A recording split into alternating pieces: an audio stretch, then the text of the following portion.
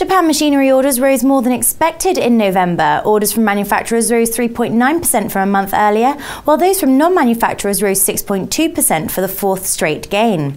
On the phone with me now to discuss all of this is Lutz Karpowitz, Director of FX Strategy at Commerzbank.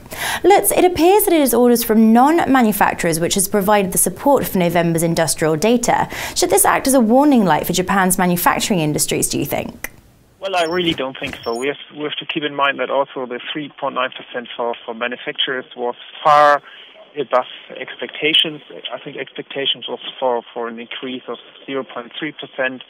And if you look at the data series, you can see that there was some kind of dip during mid of last year. But from that point of time, we see at least some slight recovery.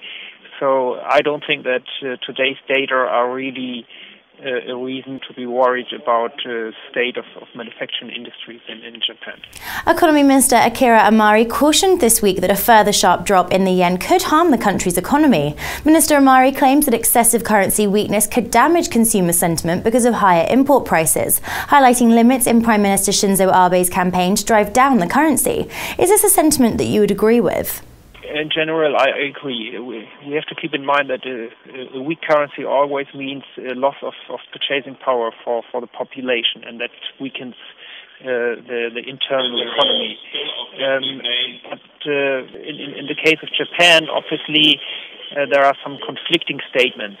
The one of Mr. Amari you mentioned already, but for example, Finance Minister Aso this morning already said that he's ready to fight the prolonged yen strength. So there are conflicting signs, and I would expect that the Japanese government is still in favor of weaker yen. All of this comes as Prime Minister Abe prepares to name a new Bank of Japan governor. Mr. Abe's government has the power to reappoint current BOJ governor Masaki Shirakawa when his term expires in April. However, it is thought that they will choose someone more open to boosting inflation.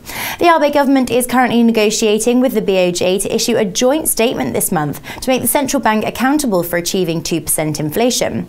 Will such public pressure make these targets any more likely to be achieved, however? Well, we are pretty much concerned about what we see, all this pressure on the BOJ. I think the independence of the central bank is something very important, and this is severely hurt in Japan now. If the BOJ becomes even more aggressive, they will manage to end deflation. There is no doubt about that. If you just increase liquidity enough, you're going to create some inflation, and especially in conjunction with more spending programs announced by the government. This means that fiscal policy is very expansionary and monetary policy as well. But the inflation target of 2% might be reached in the future, but obviously they have to pay a very high price because an independent central bank is something very important, also for a currency. Lastly then, Lutz, how does all of this play into your forecast for the Japanese yen against the US dollar? Well, obviously, this is all weighs on the yen, so we would expect dollar-yen rates around 96, 98, maybe 100 at the end of this year, because the government spending even more, creating even more spending programs with already very high and dangerous debt level, and on the other hand, a central bank fighting deflation, creating more liquidity.